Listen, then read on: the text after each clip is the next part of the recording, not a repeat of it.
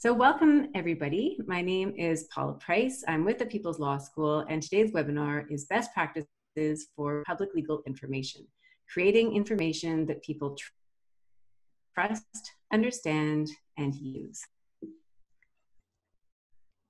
And before we get into the substance of today's webinar, we'd just like to get a sense of who we have joining us today. So there will be a poll that comes up, and we would ask that you complete the questions based on what best describes you. So public legal information practitioner at a not-for-profit organization.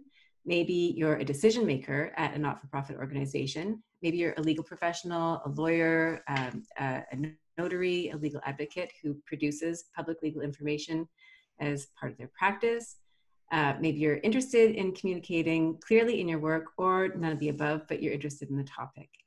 And as we let that poll run for a minute, I'd just like to let you know that there will be a recording of this webinar that will be sent to all registrants. And so you can look for that in your inbox.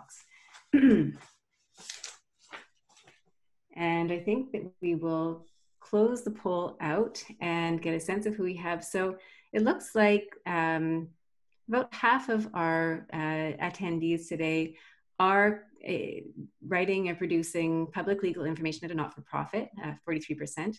And next we have interested in communicating clearly in your work, excellent. Legal professionals, none of the above, and decision makers. So that's great. Thank you so much for sharing that with us, and welcome. We're so glad to have you here with us today. And I see we've got 132 participants on the line right now, so welcome everybody. Now, this webinar today is for producers of public legal information who want to know where and how to invest their resources to create information that people trust, understand, and use.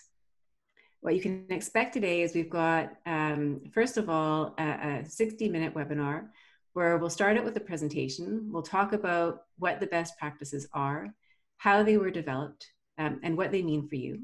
Then we'll follow on with a live questions section near the end. At 4 o'clock, we'll be turning into an optional workshop, and that's a 30-minute add-on where we'll be walking you through an online assessment that you can use to assess how your public legal information measures in relation to the best practices. We invite you to provide us with your questions and with your comments. So as we go through the webinar, you can use the Q&A function on your toolbar to ask questions. If you see questions that you like, then I would encourage you to do the thumbs up, click on that button, and that will promote the question to the top of the pile. And that means that we will, it's the first one that we see when we turn to the live Q&A. If you would like to chat, feel free to add your comments in the chat function. And we would like to acknowledge that the team, that we are presenting, acknowledges that the land on which we are gathered is the unceded territory of the Coast Salish peoples, and that includes the territories of the Musqueam, Squamish, and Tsleil-Waututh nations. And I'll turn it over to Patricia Byrne, the Executive Director of the People's Law School, to make further acknowledgements. But before I do that, I just wanted to acknowledge Patricia myself as the leader of our team at People's, and she has been such a great leader in terms of direction and support in our webinar initiatives. And it's building on a stream of webinars that we've been producing, particularly in response to what's been happening with the coronavirus pandemic. And it's from that platform that we've really been able to reach people and extend our reach today. So we're delighted to have so many people join us. And I would just like to acknowledge the role that Patricia's played in that. So with that, Patricia, I'll turn it over to you. Oh, thanks, Paul. Those are such nice words. And folks, this was entirely not planned. She didn't know. Hi, everyone. It's great to be with you today for our webinar on best practices for public legal information. As Paula said, I'm Patricia Byrne, Executive Director of People's Law School. You've met Paula Price, our moderator today. And joining Paula on this webinar team are Drew Jackson and David Candestin. I'll give you a fuller introduction to our team in a moment, but first a word about People's Law School. We are a not-for-profit organization based in Vancouver, British Columbia. We provide free information to help British Columbians deal with legal problems of daily life. We do this primarily through our two principal websites, peopleslawschool.ca and dialalaw.ca. And we do this through education sessions, in person, in normal times, and through webinars. People's Law School is one of several organizations who, over the past 4 years, have collaborated as a committee to develop best practices and tools to help everyone who produces legal information resources for the public. Our colleagues in this initiative include Legal Aid BC, Justice Education Society, and Courthouse Libraries BC, with the ongoing support of the Law Foundation of British Columbia. About our webinar team, Drew, Paula, and David are each lawyers with People's Law School. They bring a wealth of talent in terms of their legal expertise and, equally important, their ability to make complex information, like legal information, understandable. As mentioned, Paula is moderating today. David will be answering questions that you send us via Q&A, and Drew is our principal speaker. And it's totally appropriate for Drew to take us through best practices today because he has been coordinating our best practices stakeholder committee over the years and knows more about this topic than almost anyone else. So Drew, I turn it over to you to give us some insight on how we can make better public legal information resources. Well, what a lovely intro. Thank you for that, Patricia, and delighted to be here as part of People's Law School and the collaborative effort. As Patricia highlighted, so many agencies have been part of building out these best practices that we're here to share with everybody today. Thank you so much, Patricia, and thank you and welcome, Drew. We're really excited to have you here today, Drew, to walk us through, to tell us what these best practices are and to explain them. And as everyone can see from the slide, you are a justice consultant, access to justice consultant, and the legal content developer for People's Law School. And I'd just like to add that you have a talent for using technology to make information accessible, and really excited to have you here today. So Drew, we're going to jump in and ask a starter question. What is public legal information? Yeah, so public legal information in a nutshell is legal information primarily aimed at the public and has had actually a long history over the 50+ years of intensive effort by sole purpose agencies that do just public legal information and a wide array of other agencies and folks who do some public legal information. And so delighted that so many, such a broad mix of folks can join us here today who participate in public legal information in various ways, from government to nonprofits to law firms and others. Wonderful. One thing, just to round out, that I always like to flag is that public legal information is part of the access to justice movement.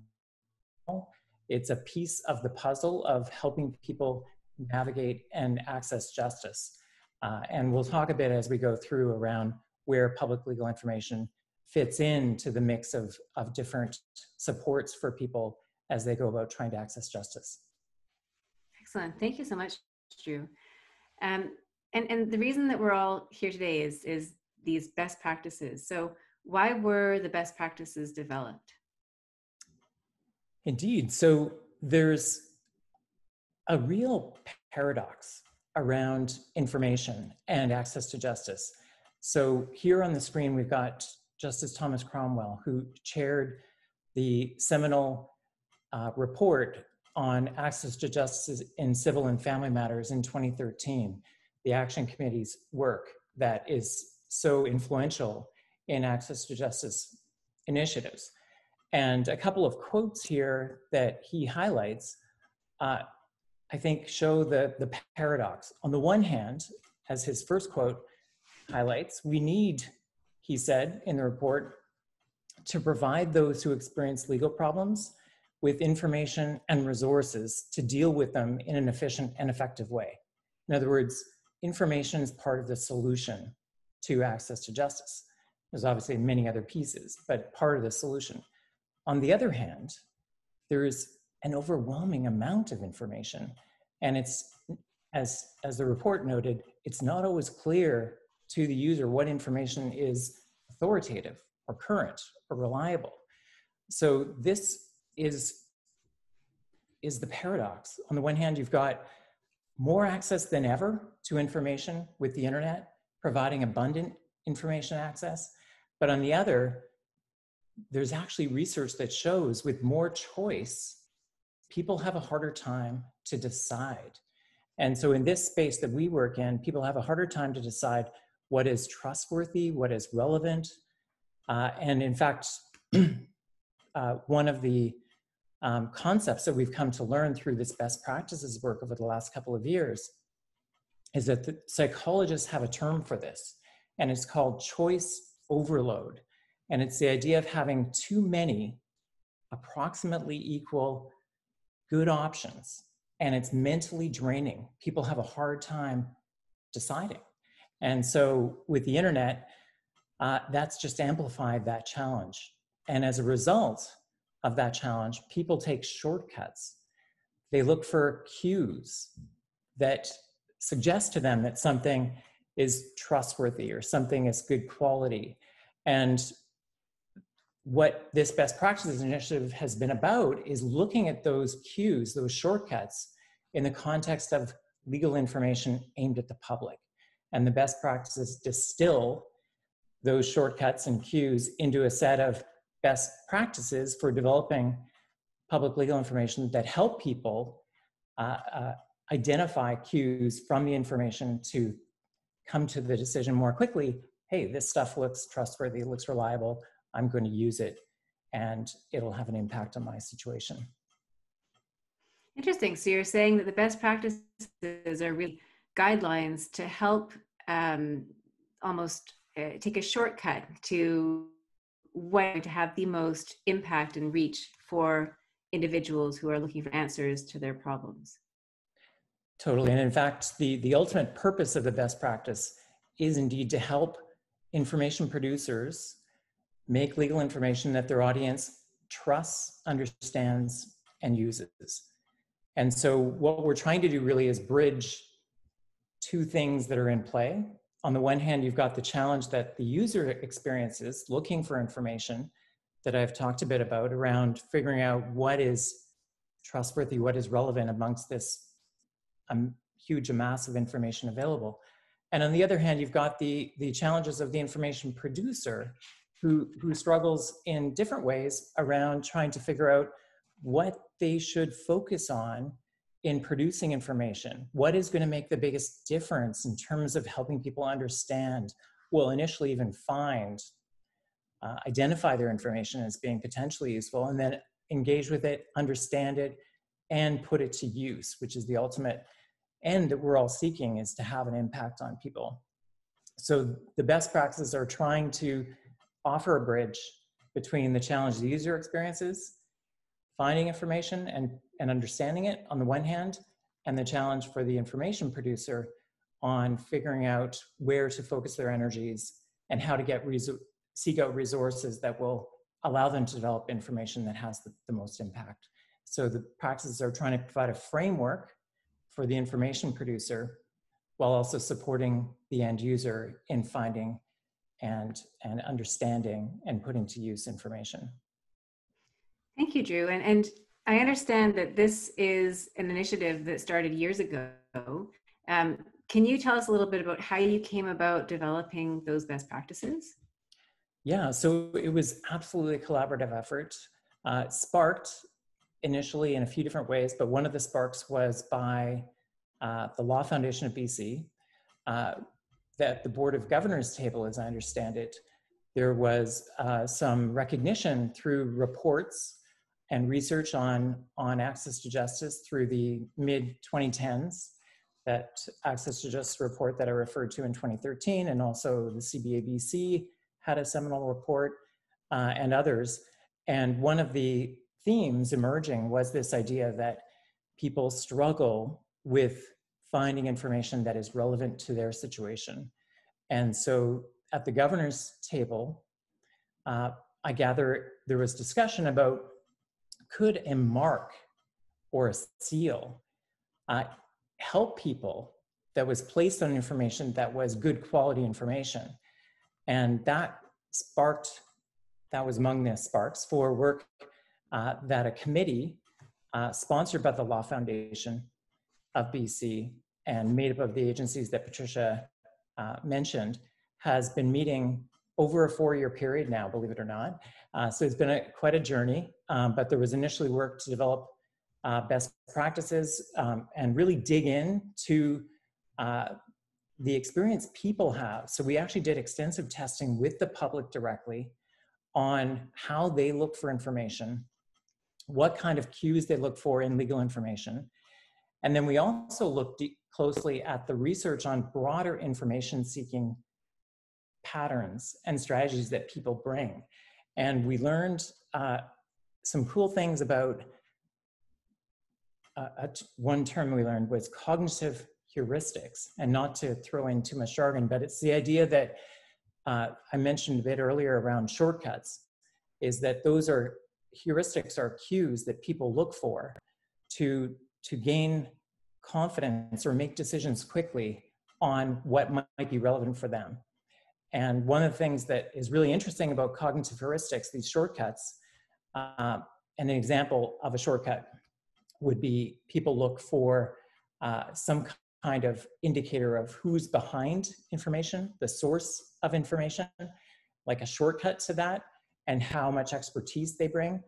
And one of the things that's really striking from the research on cognitive heuristics is that they help people make decisions that are actually really good decisions. So they're shortcuts, but they're not bad shortcuts. They can actually be very, very powerful and effective shortcuts. So we looked at that and we looked at work being done by others. And one of the really interesting things in this landscape is that our efforts here in BC were not the only efforts in play over the last few years. There's a really great initiative that's been unfolding in Ontario, led by our friends and colleagues at Community Legal Education Ontario, CLEO, and I know some of them are on the broadcast today, which is so cool. And they've developed, with input from folks in Ontario, an extensive effort there, a set of public legal information guidelines, as they call them. And we shared information back and forth over the last few years as we developed our best practices here in BC, and as they developed their guidelines in Ontario, and learned from each other and brought them into quite close alignment.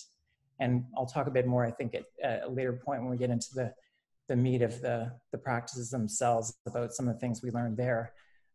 But the end result was these set of best practices, and then flowing from that, this quality mark that is another piece of the puzzle for what we're effectively launching with this webinar, and super excited about that. Excellent. And I understand we're going to be taking a closer look at some of these best practices that you were talking about, these that fit into the shortcuts. But the quality mark that you just mentioned, would you tell us a bit more about what that is? Yeah, so this is brand new. We're literally launching this today. And it's a second wave of work that the committee involved in this best practices work has been working on over the last year or so. And it picks up on this challenge of how people cope with information overload and how they look for cues for relevance and trustworthiness. And so we had originally done some early testing with the public 3 years ago as we first had an early draft of the best practices, and we were testing with the public directly some of the concepts in the best practices. And we took that opportunity to do an initial round of testing of a mark. At the time, we were calling it a mark of excellence. And the testing revealed that people really responded to that. 19 out of the 20 people we tested with, and it wasn't meant to be like a quantitative, statistically accurate sample. It was a qualitative set of testing, trying to get indications of what people pay attention to in assessing public legal information. But still, it was 19 out of 20 of the testers felt that the mark significantly influenced their assessment around whether or not the information was trustworthy and relevant. And so that sparked a next wave of work to work directly with the public to develop the quality mark that is on the screen here now. And the idea is that it signals that public legal information is trustworthy and relevant. And we'll talk a little bit here about how someone can go about qualifying to use the quality mark. But the idea from the end user perspective is that it's a shortcut, a cue, that information has been developed with the public top of mind and with practices that support the information in being understandable and information that the public can put to use and have an impact on their situation. It's wonderful. So taking it a step back, the best practices themselves are built on some of the signals that will inspire trust. And then the mark itself, which you qualify for if you follow those practices, is then a further reinforcement of that trust. So what do you need to do in order to qualify for the quality mark? Totally. So for a legal information provider to qualify, they need to produce legal information that is primarily intended for use by the public in British Columbia, and that is free. So those are kind of the building blocks. And then there is a self-assessment that we have available on the Better Legal Information website. The website address is on the screen, betterlegalinfo.ca. And that self-assessment has 8 questions. They're aligned with the 8 high impact best practices, which we'll unpack in a little bit here. And each best practice has a question that is assessing the degree to which the information follows that best practice. And for information that substantially follows the best practices, we'll get into a bit more on the scoring in the workshop after the optional workshop, after the 1-hour webinar here. For anyone who wants to do a deep dive, we'll run through the self-assessment on the screen and go into how the scoring needs to be at least 12 out of 16 points. So call it 3/4 score, 75%. Back in the day, was about how I performed when I was in school most of the time. And that's the minimum score needed to qualify to use the quality mark. And then there's a commitment made by the information producer as part of that process of completing the self-assessment to commit to applying the public legal information best practices to their information to the best of their ability. And from that point, they get access to a set of downloadable files that they can use on information in a couple of different flavors. There's a landscape size and or orientation, if you will, and a portrait one for use in different types of materials or web pages. Excellent. And as Drew just mentioned, this is going to be the main focus of the workshop, is taking the online assessment tool and going through the 8 steps to effectively measure how a piece of legal information compares and whether it qualifies for that mark. And with that, Drew, we have these 8 high impact best practices, and we're going to go through each of them. So let's just start with the first. Say who made the information. Yeah, so with our own research into how the public responds to different presentations of legal information, because what we did in our end user testing with the public is we would present them with the same information but with slightly different treatments that would either indicate the source or the date or that it had been legally reviewed or not. And then we would ask them questions about it, have them try to navigate through a scenario using the information to see how well they could actually apply the information with different treatments. And as we did our own testing of that type, and then also the broader literature into how people assess credibility of information, including online credibility, source stands out as the number one thing. It's by no means the only thing, but it is huge in terms of people developing a sense of trust in information. Who is behind the information? And so our number one best practice is to say who made the information and to make it easy to see. So I think we've got an example we can share with folks. So here on the screen now is a screenshot of the Family Law in BC website from Legal Aid BC.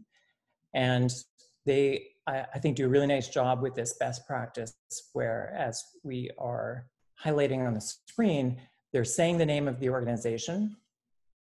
They're even in the pop-up there that makes it a bit more readable what is circled, indicating that their organization is actually in the process of a name change over into Legal Aid BC from Legal Services Society. And then a second thing they're doing that we found to be really important is they're explaining briefly why they're trustworthy. So people don't want to read a big long explanation of why someone is trustworthy, but they really get a lot of value out of something very short and concise that explains why this information provider is trustworthy. So I think this example from Legal Services Society, where they're offering a couple of paragraphs, or sorry, a couple of sentences on why they're trustworthy, does a really nice job of this. And then the third thing indicated in yellow here on the screen, including contact information, is also really important in terms of helping people provide feedback and engage with the information provider. And I'll mention that these three things that are highlighted in yellow on the screen, saying the name of the organization, explaining why you're trustworthy, and including contact information, these are what we're calling indicators. And each of the 8 high impact best practices has between 2 and 7 indicators, which are features that show that they're following the best practice. So these are the 3 indicators here for the first best practice, say who made the information. And the self-assessment looks at, is your information demonstrating more than half of the indicators? So you don't have to get them all, but in this case, 2 out of 3 is more than half. And so having 2 of the 3 indicators means you're following this first best practice on saying who made the information. Yeah. And I think that information is really helpful and useful to somebody who is creating legal information and they are wanting to evaluate how to make it. For example, say who made the information, that's one category, but then you've listed out each of these indicators so people know what to include in their information specifically. And just to recap then, Drew, of the different best practices, you're saying that this particular one, who made the information, am I right in thinking that's the most persuasive of the indicators? Or sorry, of the best practices? I mean, it's sort of hard to be too strong with this. It's sort of like, your children, you don't want to say that child number 1 is the one. They're all important. And in fact, that's, I think, an important message. We have a total of 16 best practices, and we have them in 2 clusters, 8 high impact and 8 additional helpful practices. They're all important. We wouldn't include them if we didn't think they were important. That said, if we had to pick one that had the most influence on the way people decide on whether information is trustworthy or relevant, then source does stand out. Excellent, thank you. Andrew, moving to the second of the 8 high impact practices, say where the information applies. Yeah, so this is huge. In the digital age more than ever, with information being truly global, information really doesn't know borders. Google sort of tries. Like if I now type in to Google restaurants near me, it does a pretty good job at figuring out which restaurants are near me and doesn't give me restaurants from Los Angeles. But no one goes problems with a used car near me. Like, that's not a search that people do. And Google can't figure that out on its own that well. It does a bit of a job on that in terms of looking at the IP address of the person searching and where the information is located, but it's a rough match at best. So taking that example, when I search on Google for problems with a used car, in my top 10 results, 5 of them are from outside British Columbia. They're from other provinces or from the US. 5 of them are from BC, so I can kind of make my way, but still, it's so important to say where the information applies because of that challenge that people are landing on information in just a moment, that they make that assessment about, is this information relevant for me?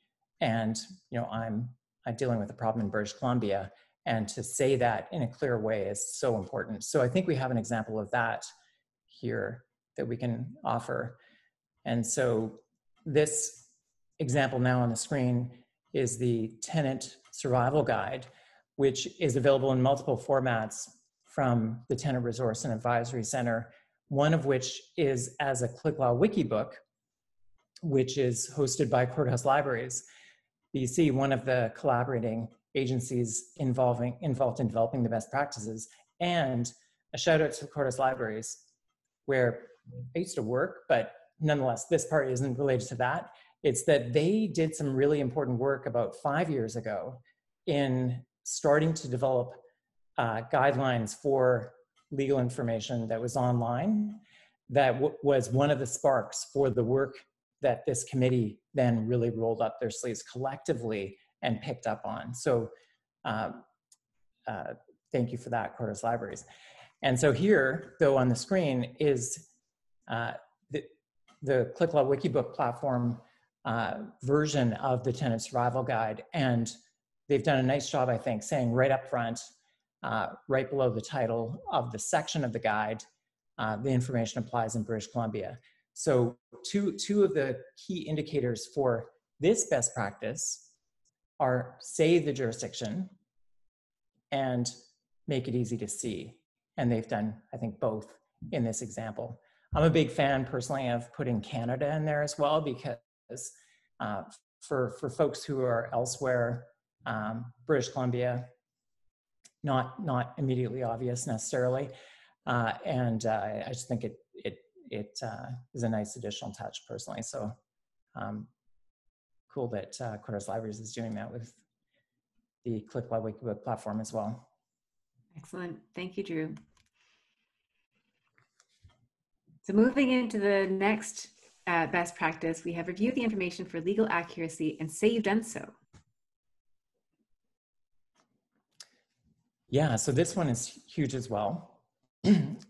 There's actually 4 here, and they're the first 4. We're on number 3 now, that do stand out above the others in terms of a higher level of impact on people building a sense of trustworthiness and that information is relevant.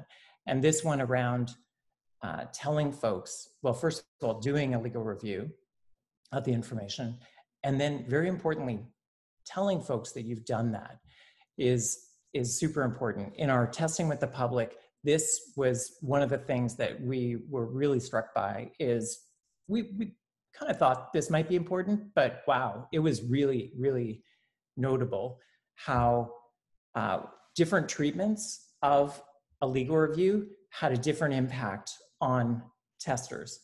So we did the very same information with just reviewed for legal accuracy, just a statement, nothing else.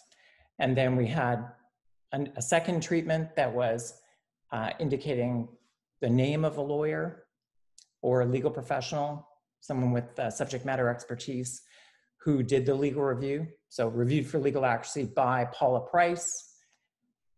And then we had a third one that had a headshot and a firm affiliation, and a fourth one that had all of that plus a link to a short bio giving the credentials of the reviewer.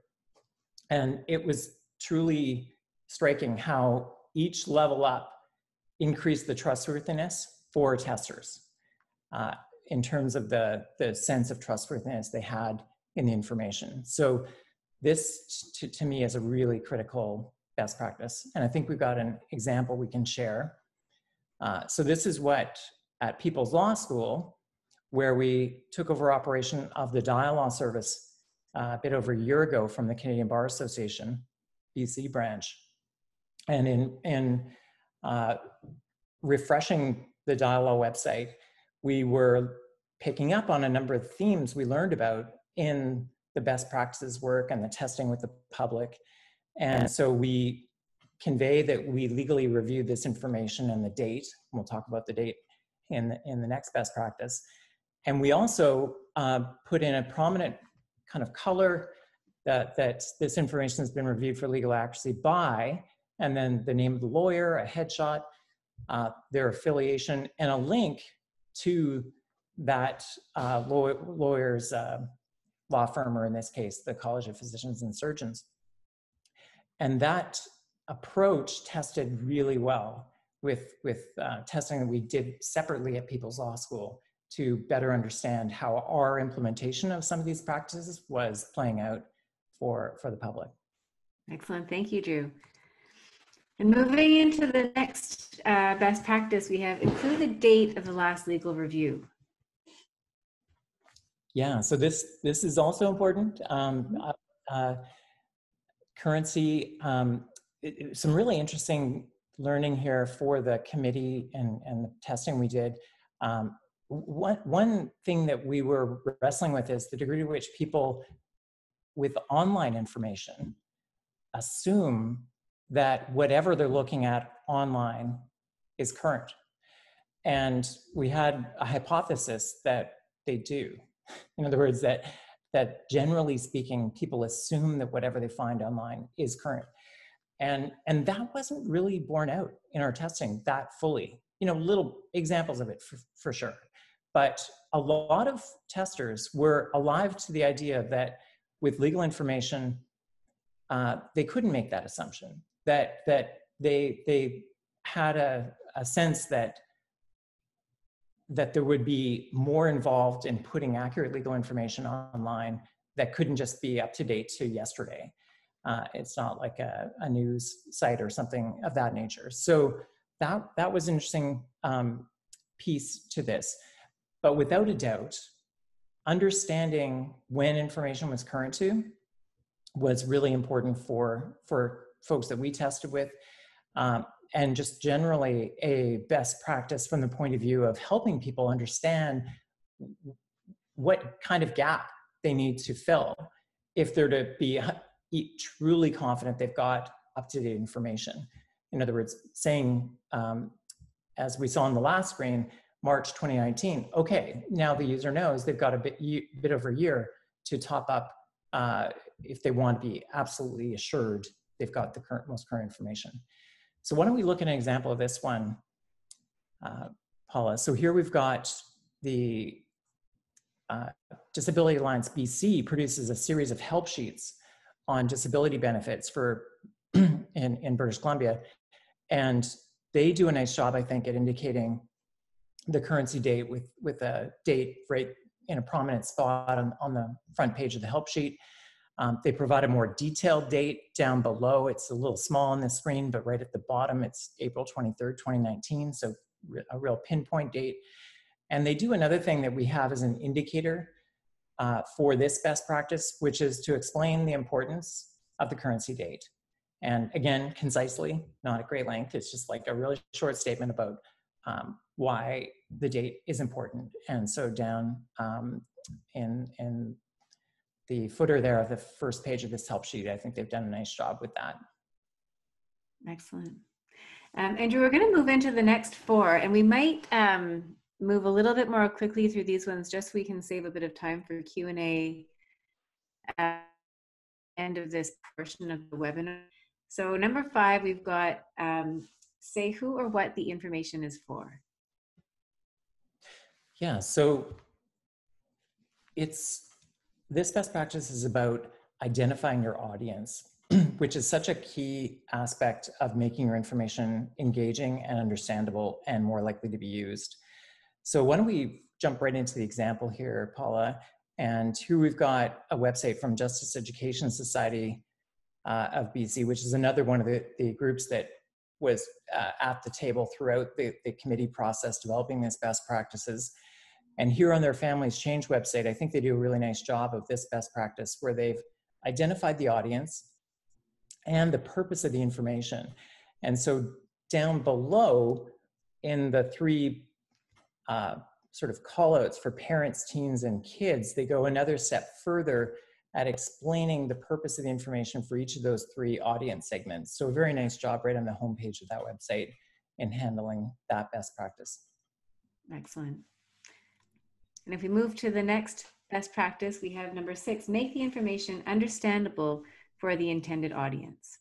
Yeah, no, this one could be the subject of the whole webinar, but I know we want to be concise here. So there's a lot to unpack with making information understandable, from what readability level your information is targeting or is measured at, to what kind of tone and voice is used, which has a big impact on how understandable information is. So in other words, you might be aiming your information for a readability grade level of grade 6 to 8, which is a good zone to be aiming for with public legal information. The research on readability levels is that if you want to have a significant chunk of the population able to understand and engage with your information, that grade 6 to 8 range is a good range to be aiming for. But it's not just about the readability level. There are other aspects of information, like how it's organized and your use of visuals, that significantly play into how understandable it is. So why don't we look at an example here? And this is a guide on preparing for a refugee hearing from Kinbrace. And this is a really outstanding public legal education resource, where on this page from the guide on your hearing day, they've done a number of things that I think really help with making information understandable for the intended audience. They've focused on the audience, your hearing day. They've taken a user perspective throughout, so your hearing day is the central event, etc. They're using lots of great plain language techniques, like using short sentences and a conversational tone, and an active voice. So instead of saying the hearing is central, the central event in the refugee claim process for the applicant, let's say, they've said your hearing is the central event of your refugee claim process, which not only makes it active, but also in putting it into the you, they're directly including the reader, which is much more likely to result in people engaging with the information and feel like it's speaking to them. So a really lovely job with this example, including the use of visuals, which significantly contribute to making information more understandable, as we'll talk about in the next best practice. Yeah, no, it is such a great example. Thank you, Drew. And that next practice is to make the design clean, engaging, and easy to use. So what can you tell us about this? So there's a lot of interplay between making information understandable on the one hand and clean design on the other. They're not like totally separate zones. But what I wanted to highlight here is the degree to which clean, engaging design doesn't have to be something that feels like you can only get there if you spend a lot of effort on a high-end designer. For example, there's an increasing number of tools available now that allow people with a good eye, but not necessarily deep design training, to create some very engaging, clean design. so that's, I think, one of the points to highlight around this best practice. But I wanted to bring up the example here. I think we've got Legal Aid BC does a lovely job with their printed booklets with a number of the features that help contribute to a clean design, such as using headings generously and bolding key terms which help people in scanning information, and using white space. And whether you're doing a printed booklet or fact sheet or a web page, white space, the research shows like a 50-50 ratio is actually an optimal ratio to be aiming for in terms of being easy on the eye and helping people sort of calm people and not overwhelm them with like the wall of words, for example. That's interesting. Thank you, Drew. And now we're at the 8th of the best the best high-end best practices. So refer to free or low-cost legal help. Yeah, so no surprise to anyone that many people may want one-on-one help with their problem. And there are a number of good supports for people to get one-on-one help with either advice or some slightly deeper assistance in some cases. And so to highlight those options, but not a lot of them. That's a key thing that we've discovered over the years in our work at People's Law School. And I want to show you an example here from our People's Law School website, where we focus on everyday legal problems. And here on the page, as one example, the page dealing with facing foreclosure, we've offered under Who Can Help, a resource, the Credit Counseling Society, to help with the finances, and then a link to a page where we distill the top options for legal help with options like the Law Referral Service, broadly available to British Columbians, access pro bono clinics for folks with limited means to get free legal advice, and a handful of others, but not a dizzying array, because that can make people feel overwhelmed and get into that challenge of choice amongst a wide array of options. Yeah, it's a recurring theme, isn't it? Making sure the information is curated and presented in a way that it's useful information. It's not going to overwhelm. So thank you, Drew. Those are the 8 high impact best practices, and we'll be looking at each of those again in the workshop. Can you tell us a bit about these 8 additional best practices? Yeah, so as I mentioned earlier, all of them are important. Some of these additional practices strengthen the process of putting together quality legal information. So dig deeper on some of the points that are covered in that more end user facing high impact set that we've covered in detail. Mm-hmm. So for example, number 12 on editing your language for clarity and simplicity goes into more detail on tips and techniques for presenting information in plain language and making it more understandable.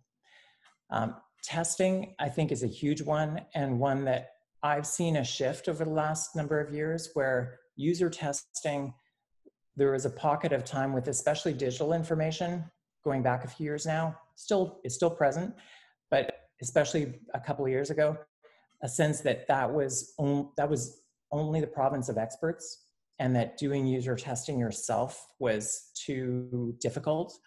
And again, similar to what I was saying about the design tools, there are tools and approaches to do online user testing at a low cost yourself that you can learn a ton from. And a critical point with user testing is that you only have to test with 5 or 6 people to reveal most of the themes with your information in terms of whether it's hitting the mark for your audience. So you don't need to do testing with 20. I mentioned 20 earlier. That was because we were doing different formulations and wanted to gain insight across a wide array of best practices. But generally, 5 to 6 testers will reveal most of the problems or issues that you want to address in making your information more understandable and impactful. And then to wrap up, a few of the other additional practices here help you really deepen the impact of your information in terms of making it more likely to be used, more accessible, and more impactful. So as an example, the number 14 on considering how information makes your audience feels gets into the empathy aspects of developing information. I thought the example we looked at from Kinbrace on the refugee claim did a lovely job with this, is really putting the audience front and center and conveying what that experience is like, which greatly increases the degree to which folks will engage with information and take something away from it. And then accessibility, super important to be paying attention to how you can make your information more accessible. And that's another one of the best practices here as well.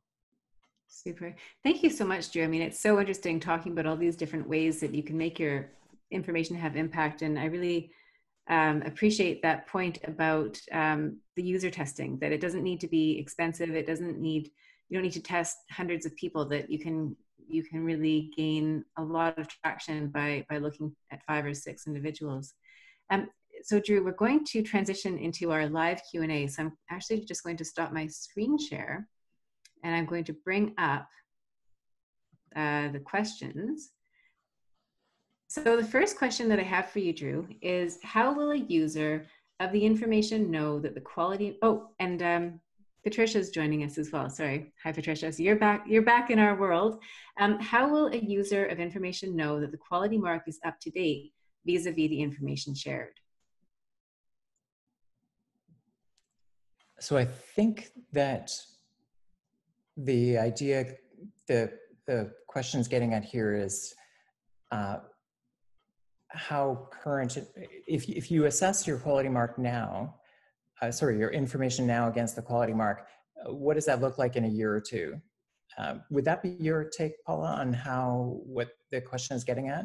How will a user know that the quality mark is up to date? I think so. I think it's sort of the currency of the mark itself. Mm-hmm. So the mark doesn't have a date on it. The committee actually, overseeing this work, spent quite a bit of time digging into whether or not to include a date on the mark, and in the end decided not to at this point. It is something, though, that we would want to be keeping an eye on over time. But one of the best practices, as we saw on just the previous screen there, the additional practices, is reviewing your information on a regular basis. And this is such a critical part with public legal information, is it's not just doing it once and letting it go and never turning back to it, but having some kind of approach that is going to allow you to keep your information refreshed. Now, it's not feasible in a space where many of the folks involved in this work are working at nonprofits with not deep resources. It's not feasible to be doing updates every week or every month even, but to have some kind of system in place that is going to allow your information to be reasonably current. So whether it's review information every 2 years or 4 years, that is the kind of practice that particular best practice on reviewing your information is getting at, that is trying to address this point around keeping information reasonably current over time. Yeah, and I imagine that with one of the best practices being the date of currency, that would be clear to somebody looking at information that was bearing the quality mark, that it did have its date on it. So hopefully that would be an indicator to members of the public as to the currency of that particular piece of information. Thank you, Paula. That's actually the better answer. Yeah. Oh, well, I think your answer was lovely. I just thought I'd chime in a little bit with that piece. We have another one, Drew. How will a user, if we have PLI materials developed in BC and adapted to other provinces, and the materials meet the quality mark made for BC, would it be appropriate to put the quality mark on the other provinces' publications and materials? Oh, wow. And then we have clarification. That is, do other provinces have their own quality mark, or will they honor BC's quality mark? Yeah, this is all brand new. Like today is literally the launch day for this quality mark. I know the folks in Ontario have been very curious to see how this would unfold for us, because they've been mulling this over. I'm not sure if they would phrase it exactly that way, but the idea of some kind of mark or indicator, visual indicator on information, but they've not done that in Ontario yet, and it's not been done to my knowledge in any other province. And this is a question that we'll need to tackle, is the one that Lauren has asked around the sort of twist of material developed in BC. That Families Change website from Justice Education would be a good example, where they originally developed for British Columbia, but now have adapted it with other agencies across Canada for other jurisdictions. So we will need to turn our mind to that. It's a good problem to have if there's an interest in using the quality mark to that level. Excellent, thank you. And we have another question. How do you approach dealing with English as second language groups? Oh dear, sorry, my question jumped. In delivering legal information, our multicultural community is growing and making the challenge of communicating effectively more challenging. Mm-hmm. Yeah, such a great question, and indeed a real challenge with legal information, any information really, but legal information where the accuracy of the information is so critical. There's some really interesting discussion and research around use of tools like Google Translate, and are they accurate enough yet to be using in legal information. Something certainly we've been following closely at People's Law School, and not gone down that path to this point, because we don't think it is ready quite for legal information, even though it's tantalizing. But one of the things that we see, we being the committee's actually discussed this around a next stage, future stages of work, is this very point of multilingual legal information and some of the challenges around that. To this point, we haven't dug deep on that. One of the groups that we involved in our user testing, though, of the best practices and the self-assessment was Mosaic, and was really helpful to gain insight into some of the things that we incorporated to this point, but areas we could go further as the best practices continue to evolve. Thank you so much, Drew. So we're near 4 o'clock, so I'm just going to do one last question before we conclude this part of the webinar. And there are a couple of questions about access to information. So I'll read the first. What resources can you recommend to learn how to improve accessibility of legal information resources? Oh yeah, Alana, awesome question. Alana from West Coast Leaf was also one of the testers of our self-assessment, and great question about accessibility. Two thoughts here. One is that we're planning to develop learning modules on best practices where folks want more support. And we've got one on plain language that we'll be releasing on the Better Legal Information website within the next week. So stay tuned for that.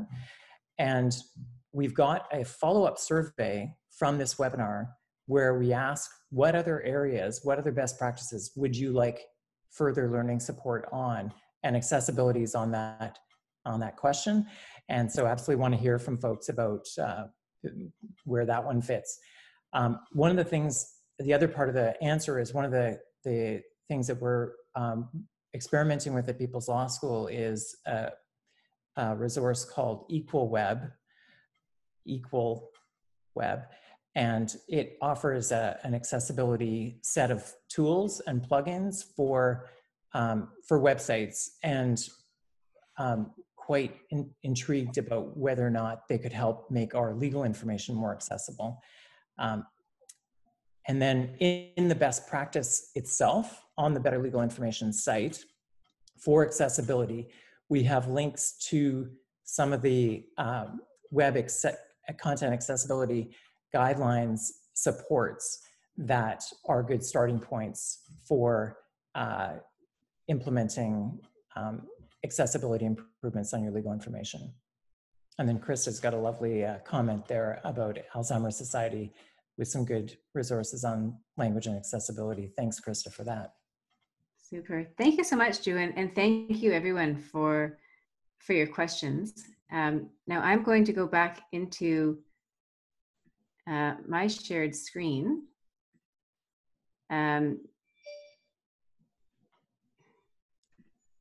Just to show a few resources and to thank everybody for joining us today. So this is really concluding the first, the substantive, well, there will be more substance to follow, but this includes the main portion of our webinar, introducing the best practices, introducing the quality mark. So thank you so much, Drew, for walking us through this. Thank you so much, Patricia, for joining us. And thank you to all attendees who have been with us so far.